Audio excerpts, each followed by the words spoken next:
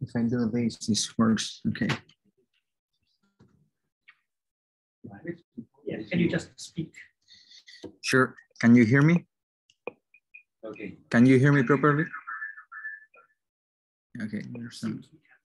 Yes. Okay. So Miguel Angel Sanchez Martinez is going to tell us about linear and non-linear optical responses of chiral multiple semimetals. And again, 20 minutes is 5 or 15%. Okay. Well, thank you very much. And I want, first of all, to thank the organizers for letting me share my work here today with you. And I want to thank you for staying until the latest talk we have had so far, I think. So today, I want to talk about the linear and nonlinear optical responses of chiral multifold semimetals, which is the work I did as a PhD student at Nell Institute under the supervision of Adolfo Grushin. So the basic idea here is that I will first explain a little bit what are these multifold fermions, these multifold semimetals, and then how to probe them using linear and nonlinear optical responses. Disclaimer, mostly linear, a bit of nonlinear, but okay. So let's start. So in a crystal, we can find different type of crystal symmetries, and these crystal symmetries can protect different numbers of crossings at time reversal invariant momenta in the brilliance zone. In particular, we find that they can only protect these 5 types of multifold crossings of bands. Okay, so we see we have a 2-fold crossing and a 4-fold crossing, a 3-fold crossing, another 6-fold crossing, and another 4-fold crossing.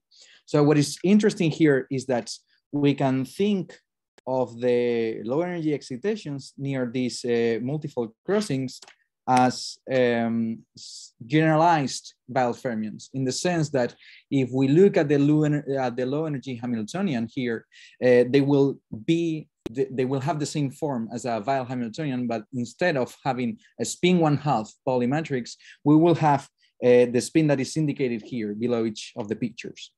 And here I'm only talking about chiral multifold fermions. And I mean chiral in the sense that the bands have a non-zero Chern number, okay? Additionally, we could find an 8-fold degeneracy, but that is not the case of the non-zero Chern number in the bands.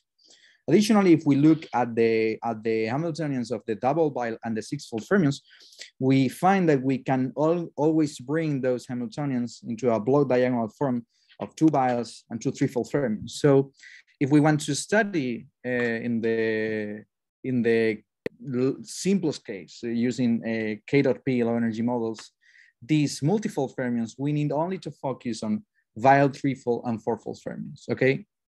So we know that we can potentially find these in some crystals. Another question is, how can we probe the system experimentally to find something that indicates that indeed we have this type of crossings? So the answer to that is we would like to find an observable that is not extremely difficult to measure and that has some fingerprints that we can associate to the presence of these multifold crossings. And that observable is the optical conductivity. So when I have a piece of material, I can apply an electric field, and this will induce a current density in the material. And the coefficient relating the induced current and the applied electric field is the optical conductivity, right? So from now, let's restrict ourselves to the linear regime where we only consider terms linear in the electric field. So in the case of the Weyl fermion, the optical conductivity is pretty well known. So we shine light with energy omega, and this excites an electron. When we reach an energy beyond the Pauli block regime, and the optical conductivity that we obtain is linear in omega with a certain coefficient that depends on the Fermi velocity, and we have a theta function that indicates us that nothing will happen until we reach a certain energy, and then the linear behavior will depart from 0, right? So we have an activation frequency and a certain slope given the Fermi velocity of the Weyl fermion. So the question is, can we find something like this activation frequency and this slope in the case of threefold and fourfold fermions? So, well, the answer is yes, otherwise we wouldn't be talking about this. So basically when we consider a threefold fermion, we are talking about an effective spin 1 vial fermion, right? And we find that we have some optical selection rules that restrict the number of optical transitions that we can have in the system. In particular, we find that now we have an optical conductivity that again is linear in omega, but if we compare it with the case of the vial fermion, we see that the activation frequency is different, and that in fact, given the same Fermi velocity, the slope of the optical conductivity is much larger than that of the vial fermion. In particular, it's 4 times larger. In the case of the fourfold Hamiltonian, the band structure is slightly more complicated and gives rise to another set of optical selection rules. We have an effective spin number of 3/2. And we see that in this case, we have 2 activation frequencies set by this theta function and a different slope. In particular, we see that we can start exciting electrons in our systems at 2/3 and at twice the distance from the multifold crossing to the Fermi level.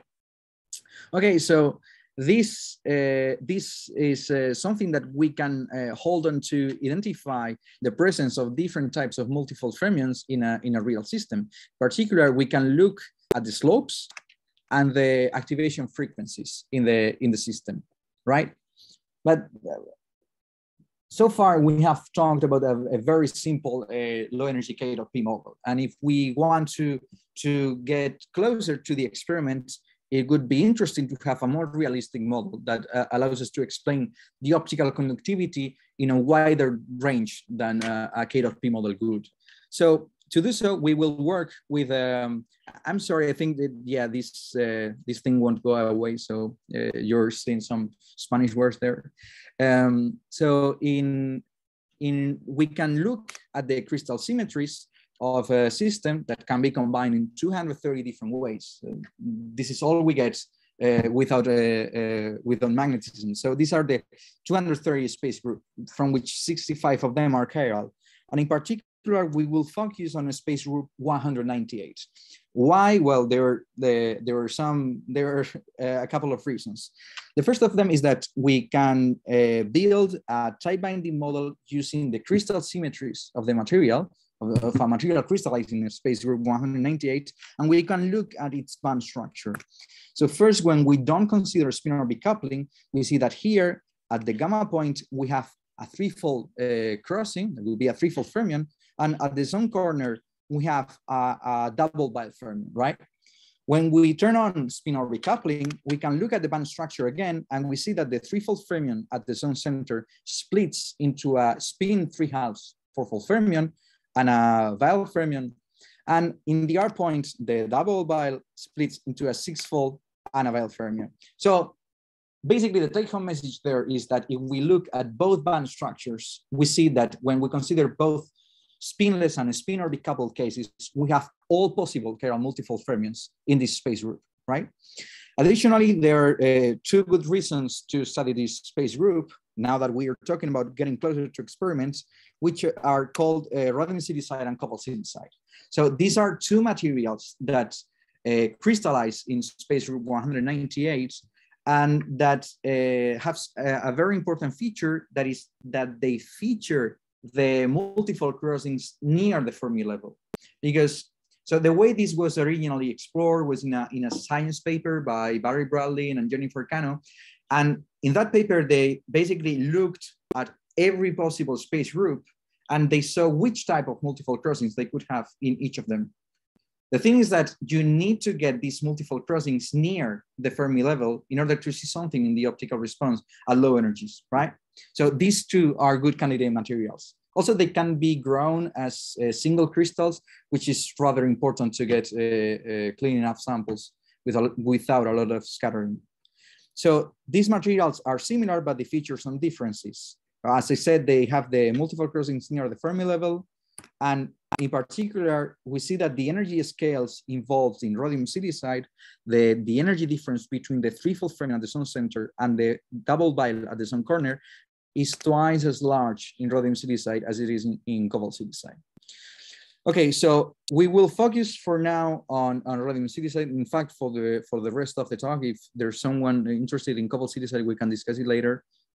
And now the question is, can we use this tight binding model based on the symmetries, on the crystal symmetries that protect these multifold crossings to explain the optical conductivity that we measured in the lab?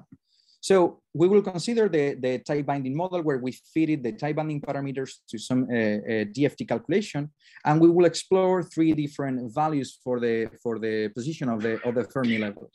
So as we see, there's a middle band here with a large curvature, and this will mean that we are in a very different situation, whether we are above or below the multifold crossing.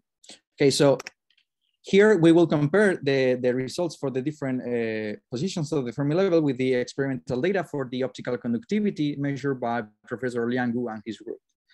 So as a first step, we will compare with a simple K.P model that I showed at the beginning. And we see that we are basically missing every feature. We are not capturing the activation frequency or the slope or anything in the material. Now we jump and we start using this tight binding model. And here we will start above the threefold node, right? So the first thing that we see is that the estimation of the activation frequency is not bad, but if we look at the expressions of the optical conductivity, it doesn't tell us whether we are above or below the node. It just tells us the distance from the multifold crossing to the Fermi level. Then we see a first quasi-linear region where the optical conductivity is dominated by the presence of the threefold fermion at the zone center. And when we reach some energy around 600 millieV, the R point activates and the optical conductivity of the double bile fermion starts to contribute. As we sweep the chemical potential and we move to lower positions of the Fermi level, we see that the activation of the double bile point starts to displace to lower energies. And this makes sense. If you look at this energy scale, it is larger than this energy scale, basically. And also we start to appreciate some features at low energy, this characteristic peak and dip structure, okay? And when you go about 100 millieV below the threefold node, we see that we have a rich structure, but we are not capturing the optical conductivity. So what is happening here? Well, we know from our discussions with our experimentalist collaborators that in fact there's some disorder in the sample. So we need to account for this somehow. So we introduce a finite broadening in our calculation, a simple disorder lifetime. And we see that when we consider the position of the Fermi level below the threefold node, and with this coarse approximation of a constant scattering lifetime of 100 millieV, we capture the behavior in the first region, and then we see the turning upward of the activation of the R points.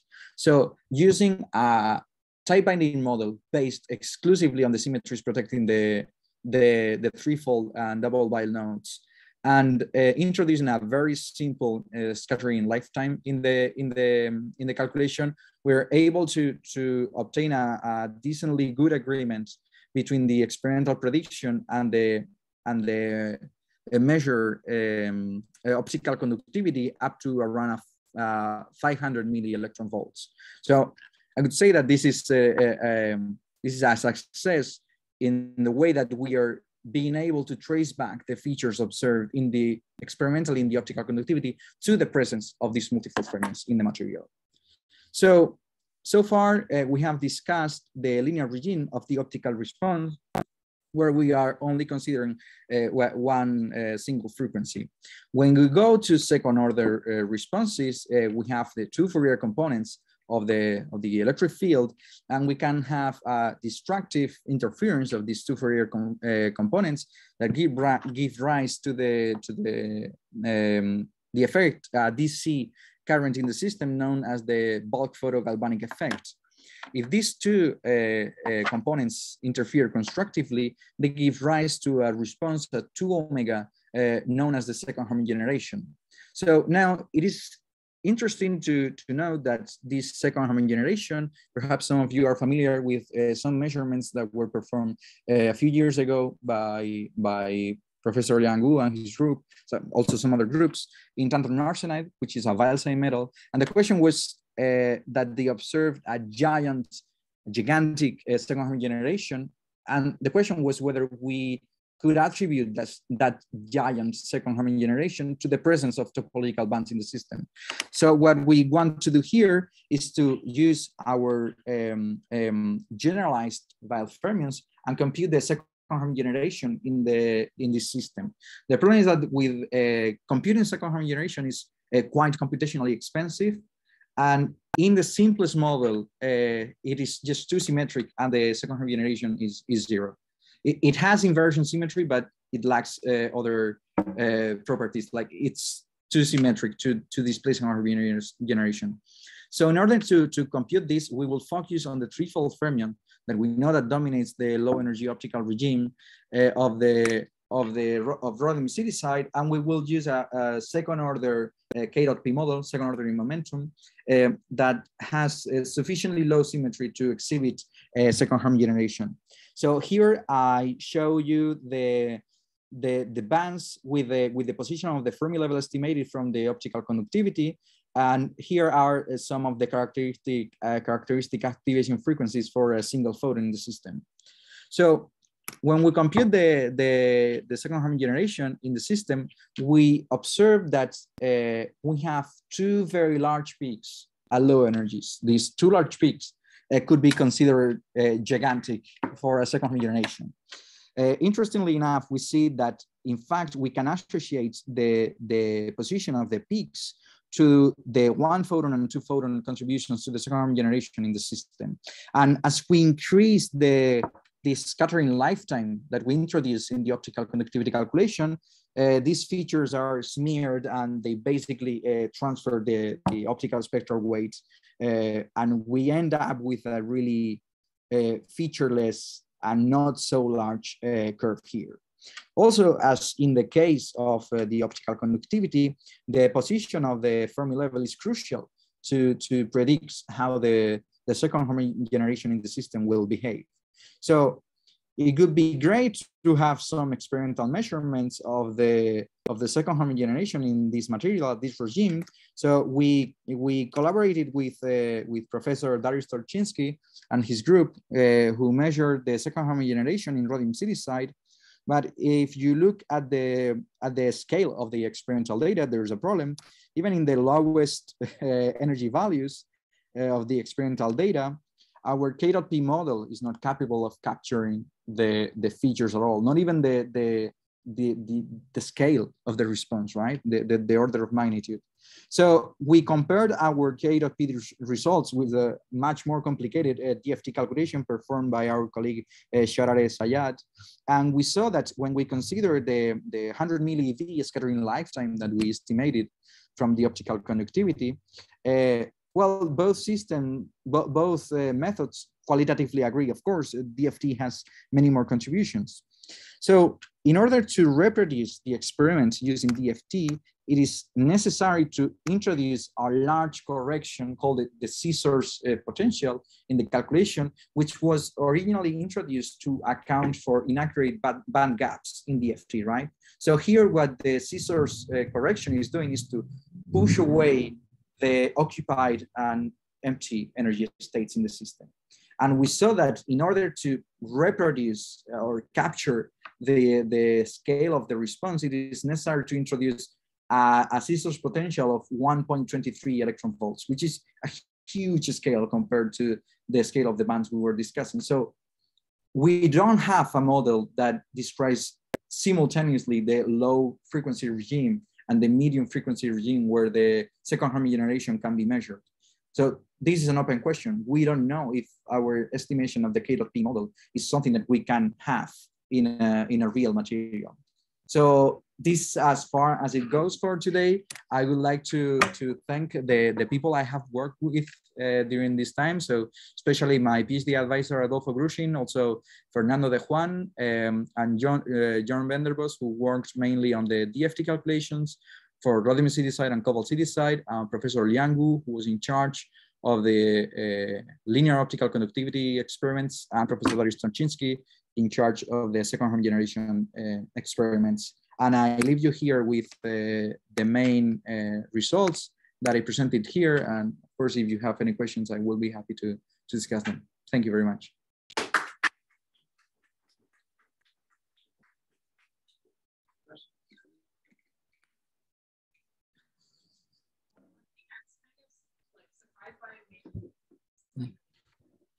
The coincidence of the slopes, basically, for the fourfold, I think. And the fourfold and the threefold. Yeah. Yeah. Is that like an artifact of like considering a very simple case? Or where did it come from? So actually, it comes from the addition of two types of optical transitions in the system. So it's not an artifact.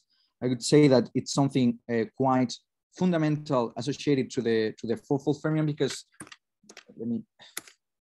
many animations here. So basically, there's a regime of energies where only this low energy transition is activated, and then there will be a second regime where we have both the low energy and these higher energy transitions activated. The activation frequency for these transitions and the optical selection rules leading to them are fixed by the symmetries of the Hamiltonian. So in this sense, I would say that it's quite fundamental. It's not just an artifact. And yeah, so yes, in the threefold case. Well, I must say that both of these cases, so I said that these multifold fermions can be seen as a generalization of the Val fermion with a higher spin.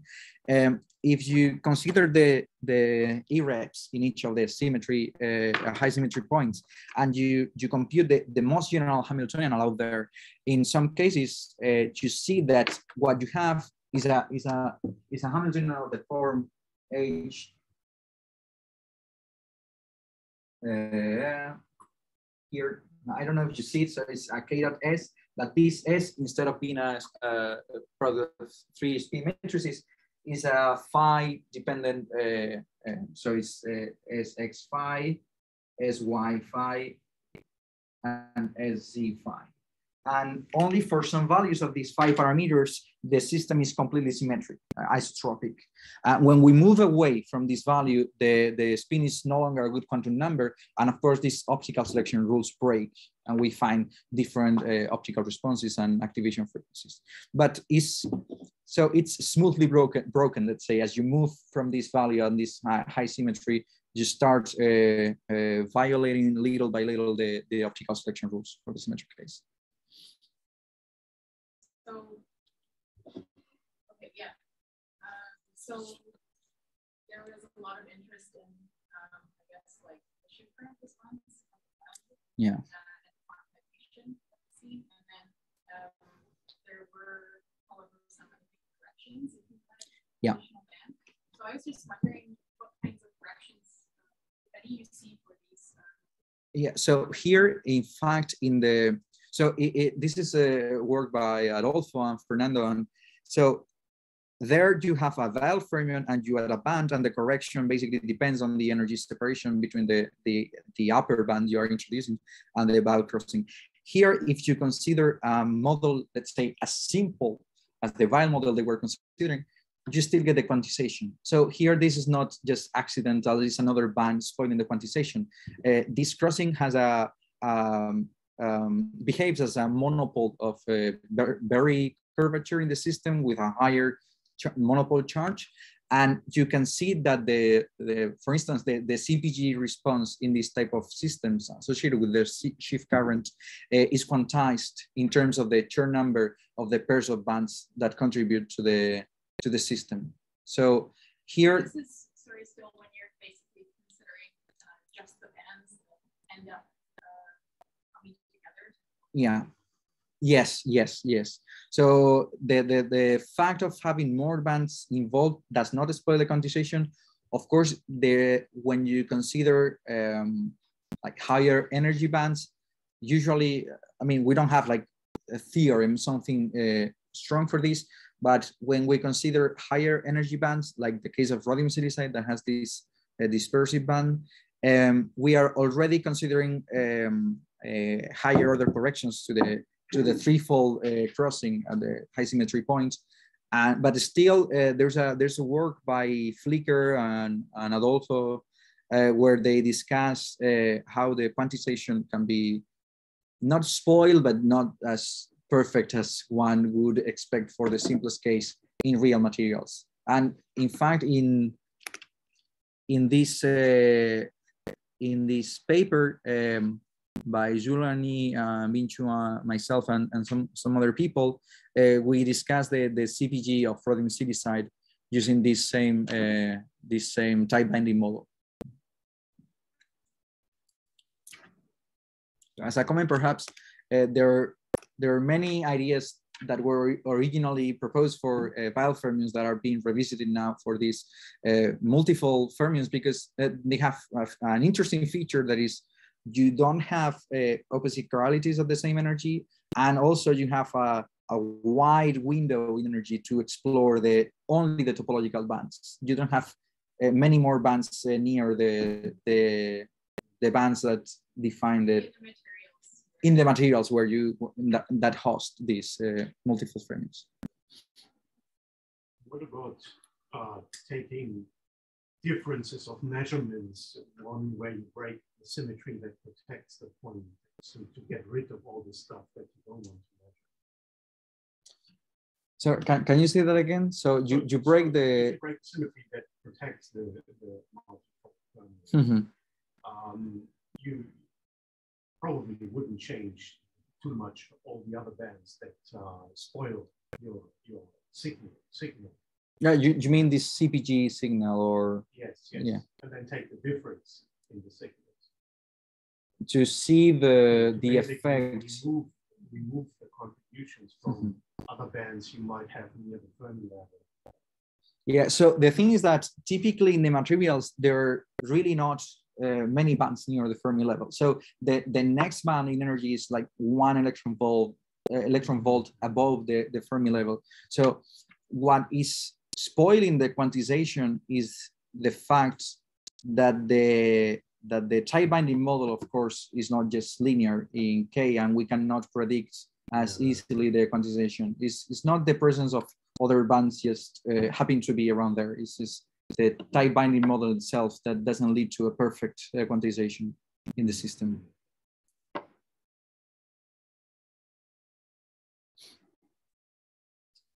Maybe I can ask one last question.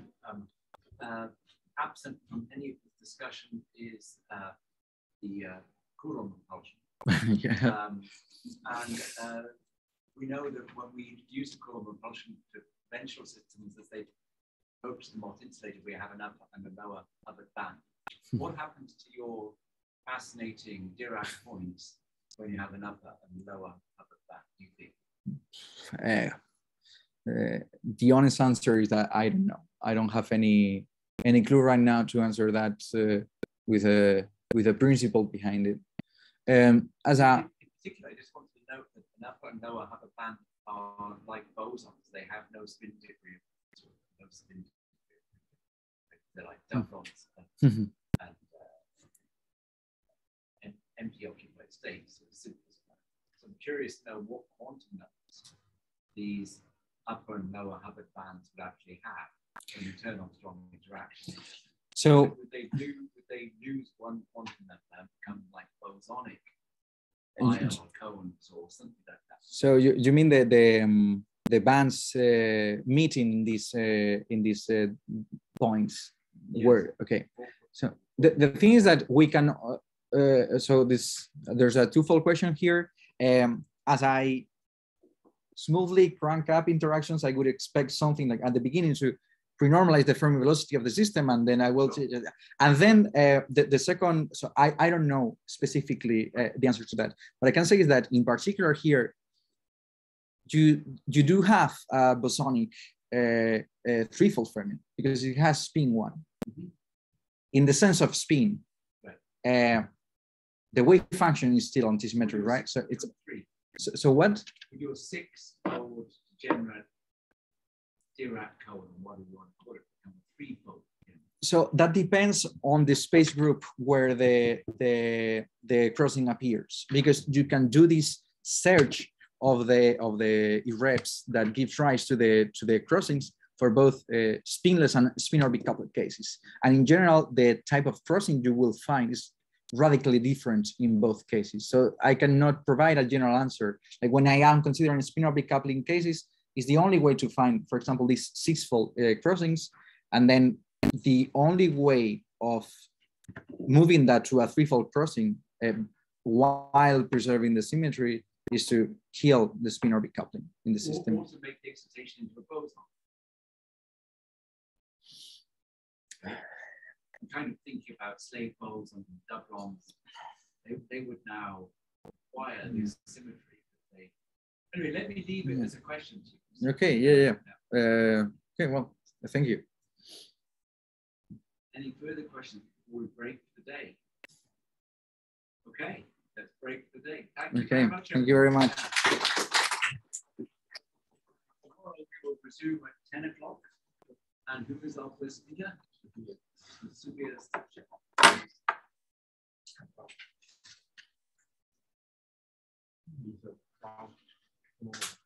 Online. No.